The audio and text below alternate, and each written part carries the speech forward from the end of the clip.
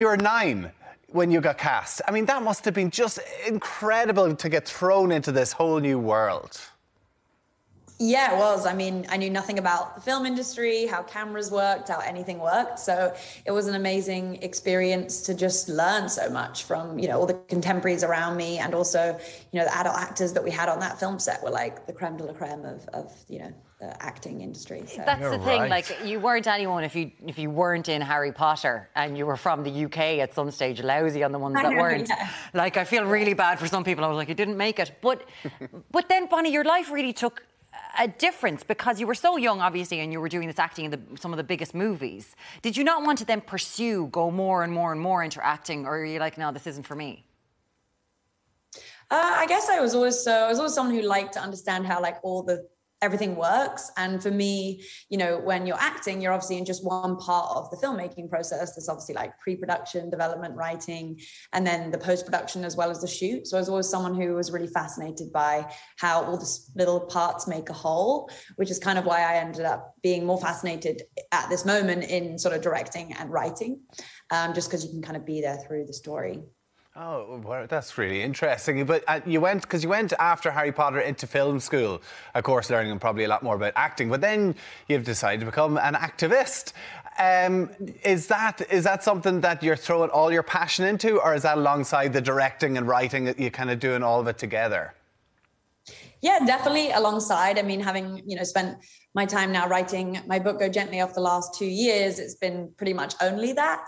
But now as I come out of that and the book is out, like I begin, my brain's already kind of onto the next project and thinking about, the films that I want to make. So I think everything informs each other. They're all the same thing. They're all kind of storytelling. Advocacy work is basically about, seeing something that's out there that needs amplifying as a message and connecting it to more people so that there's more awareness around the issue, like the climate crisis. And because, Bonnie, you're very, very involved in this. You're a member of Greenpeace. You've been on the boats. You've gone monitoring plastic in oceans. What sparked this passion to try to do something about the destruction of our planet? Yeah, I think like millions of people across the world, we're becoming increasingly aware and concerned about, our safety on this planet in terms of a livable one. And not only us, but, all living species. So I think it's just a natural concern of many generations. And I think could see it's very challenging to come and change policy right away or make big brands and corporations make better decisions so we as citizen consumers can do the right thing for the climate crisis. So I saw this gap where you can either wait for things to happen, which take a lot longer, or you can also start implementing changes and shifts in your habits in your day-to-day life so that you feel like you're doing your bit and you're doing the best you can to, leave the world a better place for younger generations. Yeah, no doubt about it, because I mentioned this yesterday that my daughter is 5 and they're already learning about recycling and climate change, which is a huge change, I think, from what I remember whenever I was that age. But you have this new book, Go Gently, and it is just about practical steps that people can do to try and make, the environment a better place. For you, what sort of practical steps really stood out for you that really people can take away with them?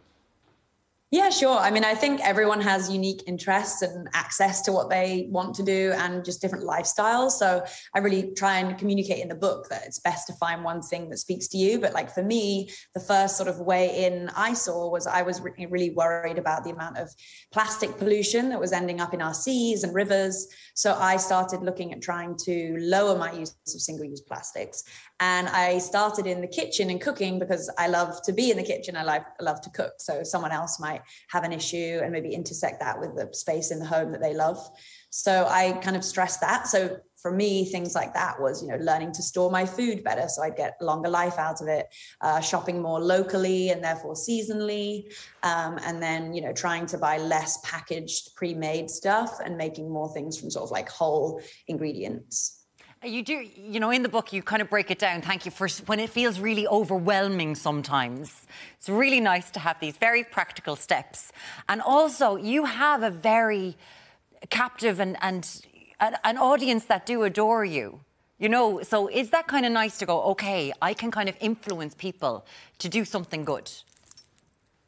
Yeah, I mean, it's an amazing opportunity and privilege to have the platform I do, you know, through Harry Potter and people being so in love with that. They've always been so supportive of all of us and what we've gone on to be interested in since. And it was really those encouraging moments that made me think that, you know, there was an audience for the book when I was sharing little bits like I share in the book on social media before, and I was getting really good sort of communication and feedback, people giving it a go, wanting to learn more. So that was really the, you know, driving force for me to think that there was an audience for the book. So yeah, it's exciting to have that opportunity to share it with Absolutely. Well, listen, Bonnie, we know you're just off. You're a world tour at the minute, back from America. You've been all over the UK as well. Listen, thank you so much for talking to us. Of course, your book is called Go Gently, Actionable Steps to Nurture Yourself and the Planet Ahead, of course, Earth Day on the 22nd of April. That's when it was launched. It was launched last month. Bonnie, thanks a million for chatting to us. We'll talk to you later. Best of luck with the book. Thank you so much. Yeah, that's past, isn't it? Of course it is, yes. I was looking there, I was like, don't read what's directly in front of you. We are going to do an Anchorman someday. Just to see if he says it.